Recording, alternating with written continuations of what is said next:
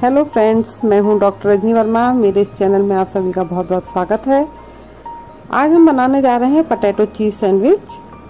इससे पहले कि हम अपनी रेसिपी स्टार्ट करें, अगर आप लोगों ने मेरा चैनल सब्सक्राइब नहीं किया है तो पहले आप सब्सक्राइब कर लीजिए, और अगर आपको ये रेसिपी पसंद आए तो प्लीज़ लाइक, कमेंट, शेयर करना ना भूलें।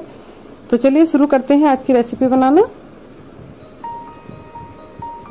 आलू सैंडविच बनाने के लिए सबसे पहले जो हमें सामग्री चाहिए वो है, यहाँ पे मैंने 5 आलू ले लिए हैं मीडियम साइज के, इन्हें मैंने बॉईल कर लिया है। इसके अलावा हमें चाहिए धनिया, गरम मसाला, ये आप टेस्ट के अकॉर्डिंग लीजिएगा।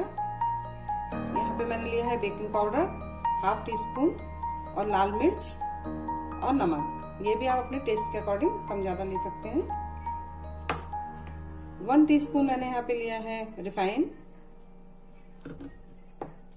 और ये लगभग मैंने 1 कटोरी मैदा लिया है, लगभग ये 100-150 ग्राम के करीब है। ये आप अपने आलूओं के अकॉर्डिंग कम ज़्यादा से भी आप ले सकते हो। तो अब हम शुरू करते हैं इन्हें बनाना। सबसे पहले मैं आलूओं को छील लूंगी। ये देखिए, मैंने अच्छे से आलू मैश कर लिए हैं। मैंने मैशर्स की सहायता से किए हैं, आप चाहे तो हाथ से भी कर सकते हैं, मगर इस बात का आप विशेष ध्यान रखिएगा कि इसमें बिल्कुल भी लम्स नहीं रहने चाहिए। तो आप देख रहे हैं कि बिल्कुल हमारे आलू अच्छे से मैश हो गए हैं। अब हम इसमें मैदा मिलाएंगे। मैदा आपको थोड़ा थोड़ा करके मिलाना है और इसका एक डो तैयार करना है।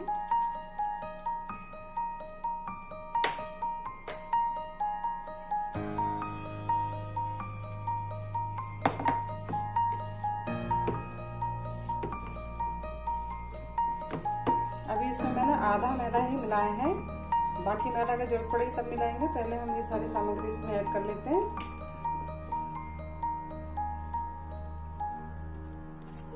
जितनी भी सामग्री मैंने आपको पहले बताई थी सारी सामग्री मैंने इसमें डाल दी है।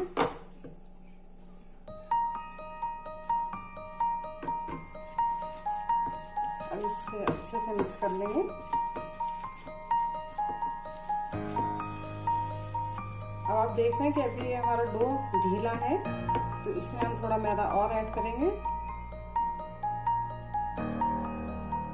जब इसका अच्छे से डो तैयार हो जाएगा, जैसे कि हम आटा अपनी रोटी के लिए तैयार करते हैं, बस वैसा ही हमें डो चाहिए। देखिए, हमारा ये डो बिल्कुल अच्छे से तैयार हो चुका है। अब इसके आगे आपको क्या करना है मैं अभी आपको बताती हूँ। इसमें मैंने थोड़ा सा मैदा डाल दिया है ताकि हमारा जो डो है वो इसमें चिपके नहीं। चाहे तो आप थोड़ा सा ऑयल भी लगा सकते हैं।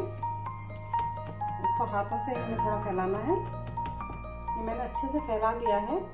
आप चाहें तो बेलन भी यूज कर सकते हैं। हल्के हाथों से आप बेलन का यूज करिए तो ये टूटेगी नहीं। हमें इतनी बड़ी रोटी बना लेनी है इसकी। और ये मैं एक प्लेट में निकाल देती हूँ। अब जो दूसरा डो है उसे हमें बेलना है। थोड़ा सा मैदा पहले छिड़क लीजिए, अच्छे से फैला लीजिए, और जैसे हमने पहले किया था वही प्रोसीजर हम दोबारा करेंगे। इसको अच्छे से फैला लेंगे इसमें। देखिए, अगर आप बेलन यूज करते हैं तो मैं बताती हूँ आपको, हल्के हाथों से इसे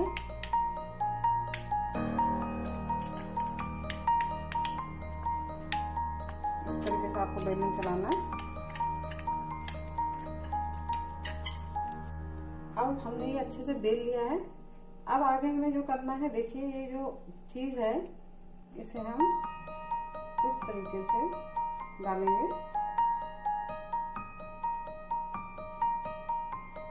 ऐसे।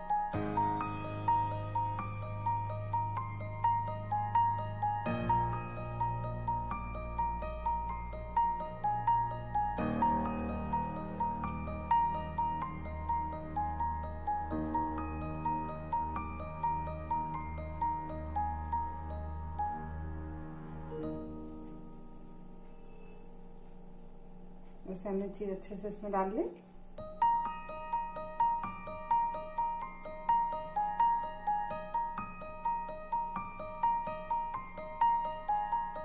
चीज इसमें डाल लिया है। अब जो हमने पहली रोटी बेली थी उसको इसके ऊपर रखेंगे। बहुत ही ध्यान से करिएगा इस चीज को आप। इस तरीके से हम इसके ऊपर इसको बिल्कुल चढ़ा देंगे इसकी लेयर। यहाँ कोने से आप अच्छे से दबा दीजिए।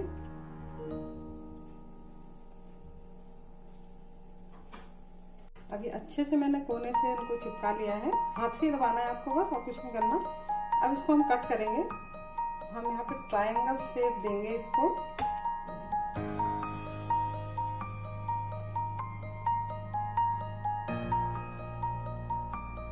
इस तरीके से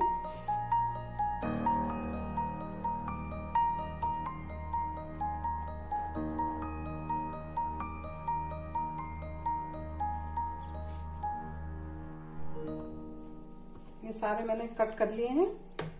अब इनको हम बिल्कुल ध्यान से, आप आहिस्ता से इसे उठा करके प्लेट में निकाल लीजिए। ये देखिए इस तरीके से ये सारे पीस हम प्लेट में लगा लेंगे। अब आगे हमें इन्हें डीप फ्राई करना है।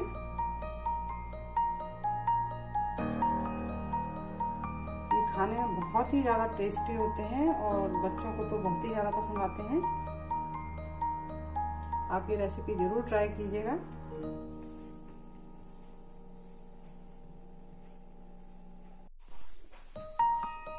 मैंने यहाँ एक पैन ले लिया, इसमें हम ऑयल डाल लेंगे। तो इसमें आप थोड़ा ऑयल डाल लीजिएगा। डीप फ्राई करेंगे तो थोड़ा सा गर्म हो जाए, पर बहुत तेज गर्म नहीं करना है, क्योंकि बहुत तेज गर्म करने से ये होगा कि ऊपर से लाल हो जाएंगे, अंदर से कच्चे रह जाएंगे। तो थोड़ा सा हम इसे चेक कर लेंगे जब तेल गर्म हो जाएगा। अब इसमें हम ये डाल देंगे अपने सैंडविच। और ये आपको जो फ्लेम है लो टू मीडियम ही रखनी है। ये जब थोड़ा से हल्के से गोल्डन कलर के हो जाएंगे तो हम इन्हें निकालेंगे। देखिए हल्का हल्का कलर में आने लग गया है। अभी हमारे बिल्कुल परफेक्ट रेडी हो चुके हैं। इन्हें हम निकाल लेंगे। ये किसी आप टिश्यू पेपर पे निकालिए, ताकि जो भी एक्स्ट्रा ऑयल होगा वो उसमें एब्जॉर्ब हो जाएगा। देखिए कितने करारे और कितने अच्छे लग रहे हैं। बाकी सब भी हम इसी तरीके से डीप फ्राई कर लेंगे।